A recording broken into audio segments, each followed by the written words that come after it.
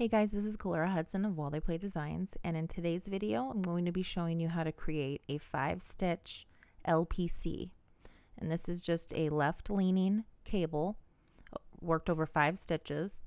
And if you look at our work here, we've created a left lean with 2 knit stitches, and that crosses over a purl stitch and 2 more knit stitches.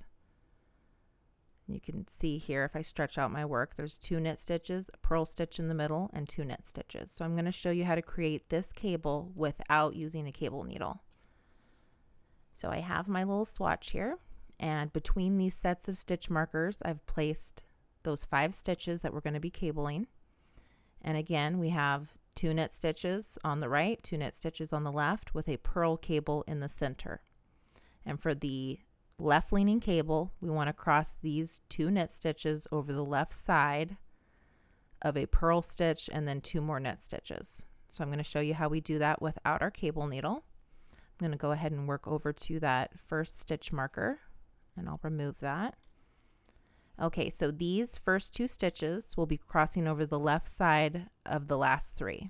So in order to do that, we're just going to use our right hand needle tip instead of using a cable needle. And I would suggest using pretty sharp tips on your working needles when working cables without using a cable needle.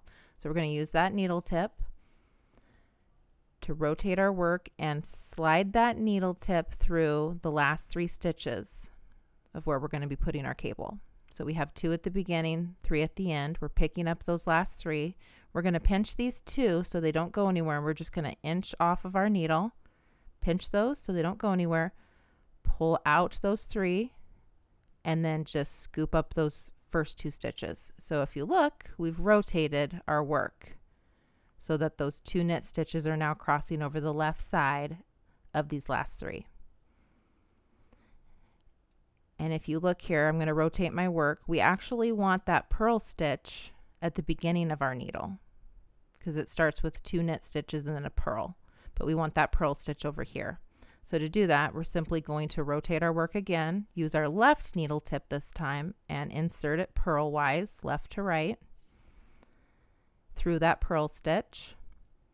And then we're going to pull out this right hand needle quickly and pick up those 2 knit stitches again. So pull out and pick up those 2 knit stitches. Now we'll rotate our work and place those 2 knit stitches back on our left hand needle. So now, essentially, we've reworked our stitches on our left hand needle, or we've reorganized them. Now they can be worked. So again, we're going to maintain that knit 2, purl 1, knit 2. So we're going to knit 2 stitches off of our left hand needle, and then purl 1 and knit 2. And if you look, we have completed that left leaning 5-stitch purl cable without using cable needles. So I'm going to go ahead and work over to our second set of stitch markers and show that to you again, but I'm going to go ahead and speed it up a bit. So here's our 5 stitches that we're cabling. I'm going to rotate our work and use our right hand needle tip to scoop up the last 3. Pinch these first 2, slide them off, scoop up the first 2, rotate our work, and then we want this purl stitch at the beginning.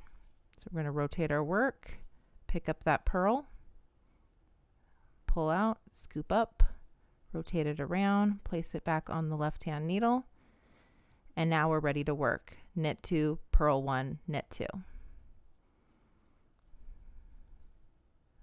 We're going to knit 1, 2, purl 1, knit 2. Okay, so again, we've worked that left leaning 5-stitch purl cable, and we've done that without using a cable needle. So I hope this technique helps you guys out. Thanks so much for watching.